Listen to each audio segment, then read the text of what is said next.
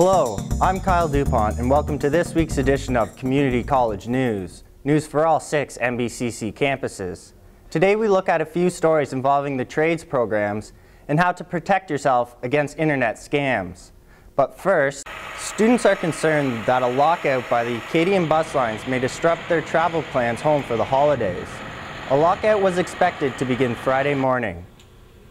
The holiday season is a time for giving, but as Michael McDonald reports, even in tough economic times, people are willing to chip in to help others. Charities always depend on community support during the holiday season, but it's not always easy to contribute to a good cause. I mean, we do realize that during difficult economic times, donations are difficult for some people to make. The Red Cross depends on holiday giving to support programs. I wouldn't say that they're down, but they're not way up either. Gregory Underhill is a member of the Florenceville Kins Club. Pledges for the annual Christmas telethon are lower than last year. I presume people are just hanging on to the money because they're not sure what's going to happen next month or the month after. The Woodstock Food Bank's busiest time is the Christmas season. We haven't seen a decline in donations, but we have seen an increase in numbers served. Olmsted said the food bank is serving 16 new families a month. Some families only use the food bank during the holidays. Christmas is a very stressful time. It's a very stressful time for everybody, whether you have financial problems or not. Food banks like this one in Woodstock are available to help those in need all year round, but they do require support this time of year more than any other.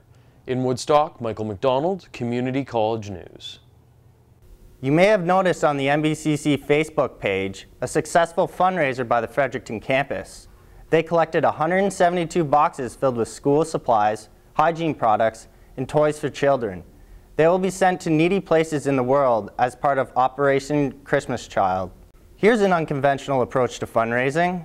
A drag show was held to raise money for Dunroman, a volunteer animal stray and rescue service. 11 contestants participated in the event. They competed in a variety of events from Best Legs contest, a talent show, and evening wear. The money raised will support Dunroman, which is run out of the Florenceville Veterinary Clinic. In 2007, only 3% of students who were enrolled in the trades at the college level in the province were women. Trades like carpentry and welding tend to employ more men. As Mike Truziak reports, some women are trying to beat the odds. You may not notice at first glance, but women have been involved in trades for years. Melanie Wilson is one of them.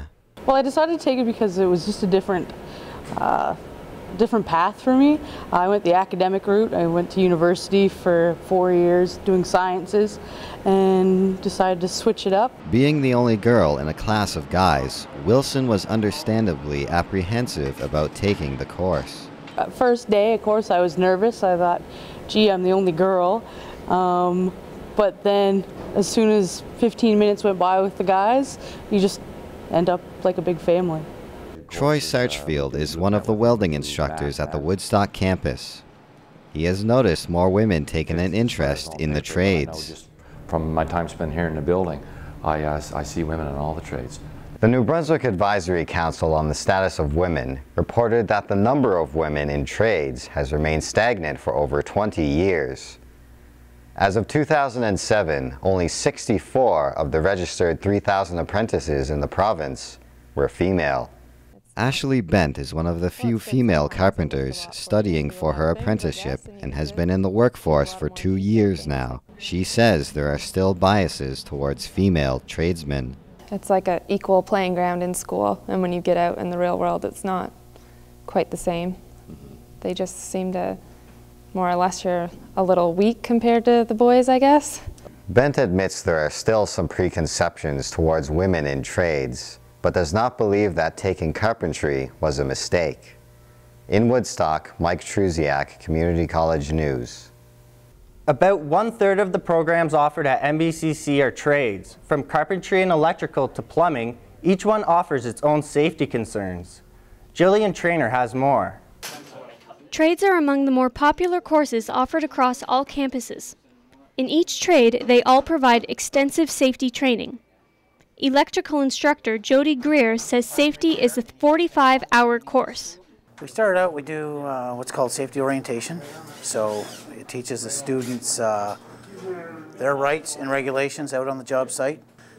We teach them all about personal protective equipment. So hearing protection, eye protection, footwear. This is your load going out to your heater. That's what they call line and load. Last year in New Brunswick, there were about 1,300 accidents on the job involving workers aged 18 to 24.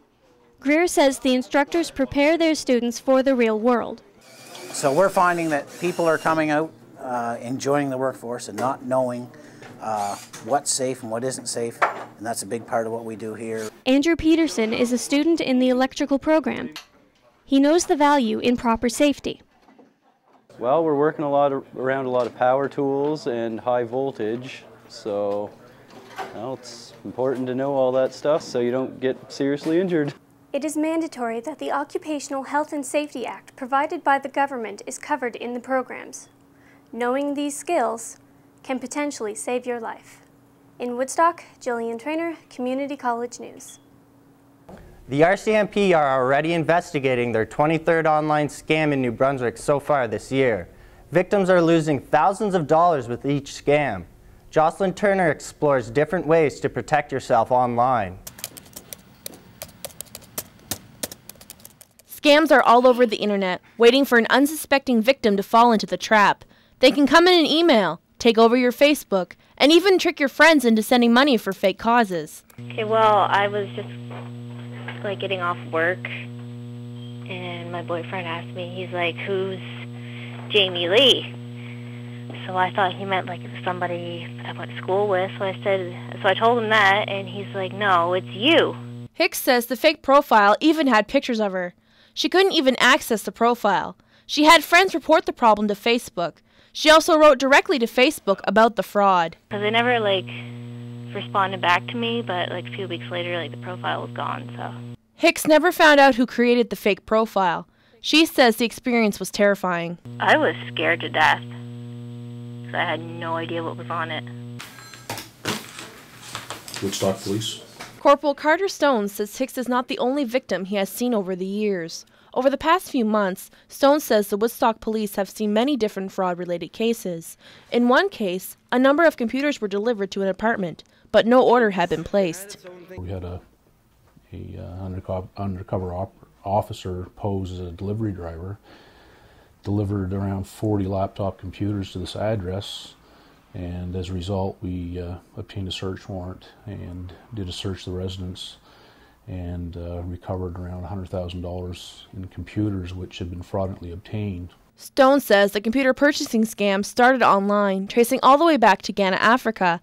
He says a few vulnerable people were conned into purchasing the computers but never received them. We were able to find out that this person involved had actually had a program that made credit card numbers and expiry dates, and it would go through tens of thousands of credit card numbers and pick out the valid ones. It was actually using those numbers to make purchases online with. Corporal Stone says situations of credit card fraud and identity theft are common online. He says people share too much personal information. Because once it goes on there and you press that button to enter it, it's out there for the world to see, and it can be found. Stone says we should not open any unfamiliar emails. He says if you do not know the sender, delete it. Opening the message might give a hacker access to all your personal information. In Woodstock, Jocelyn Turner, Community College News. One major concern for schools is safety. Lockdown drills are an essential part of improving safety for staff and students. John Cowlin reports. These are the sights and sounds of a lockdown drill at NBCC Woodstock. Doors are locked, hallways empty. A lockdown is called if there's a potential threat to the staff and students. And the whole purpose of a lockdown is to reduce the targets of availability. Safety of staff and students is a primary concern for Principal Tim Marshall.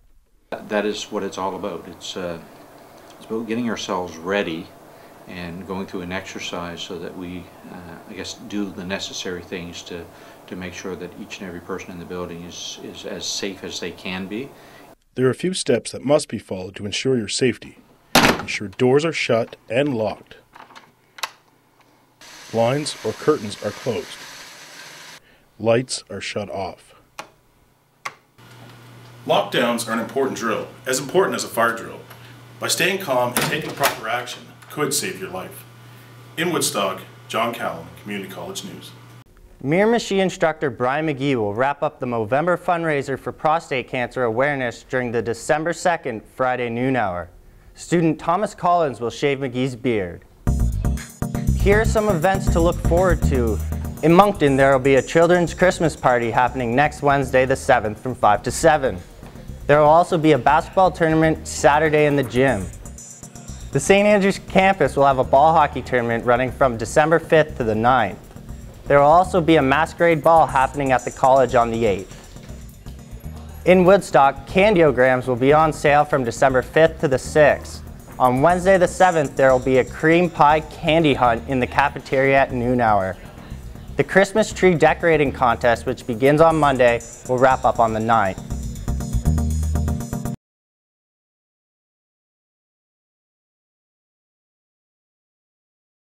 All-terrain vehicles are popular in New Brunswick. However, some riders are worried the cost of this recreational activity may soon increase. Jill Constantine reports. ATVing is an activity that is enjoyed by more than 35,000 New Brunswickers. The cost associated with the sport could soon be changing. Registration fees are going up and trail passes may become mandatory to give more money back to the 57 ATV clubs in New Brunswick. Dave Buston is a member of the Sussex ATV Club who purchased a voluntary trail pass. They should be voluntary. Some people stay on their own lands, from what I hear, and I have no problem because the clubs do a lot of work to keep the trails open, and I have no problem throwing a little bit of money their way. So. But not everyone agrees with Buston. If trail passes become mandatory, more money will be given back to the clubs. They need the money to build new trails and perform necessary maintenance in order to keep the trails safe. So those people who travel the trails and don't buy trail passes don't contribute anything to the maintenance, and we need that money. Danielle Boucher, president of the New Brunswick All-Terrain Vehicle Federation, was one of the people who presented the changes to government. He says a mandatory trail pass is something they have been considering for a while. And basically it's a way to manage the system better, to make sure that every user that uses the system contributes equally to the trail. The Federation also proposed to government an increase to the registration fee. Currently, the cost for registration is $41. The Federation is looking to increase the fee by increments of $25 over 4 years, bringing it to $141. This increase would bring in an estimated $5 million. We got to understand every clubs are requesting more trails every day. There's need for more trails, more access for the user to go on, and basically we show the system to them that would support trail development in this province at a reasonable rate. But some riders are worried that in the long run, they will no longer be able to afford to register their ATVs. I would think that if it goes to $150, then our club will probably be obsolete. I think it's very unjust. We are already taxed to the limit. Boucher explained that Quebec has a well-established ATV tourism business, something he thinks that the New Brunswick ATV community can achieve as well. Currently, the Federation is working on creating a provincial trail system. Jill Constantine, Community College News. That's our show for today. To submit a story idea, email us at jschoolnbcc@gmail.com. Or to see more of our work, visit jschoolnbcc.ca. Thanks for watching.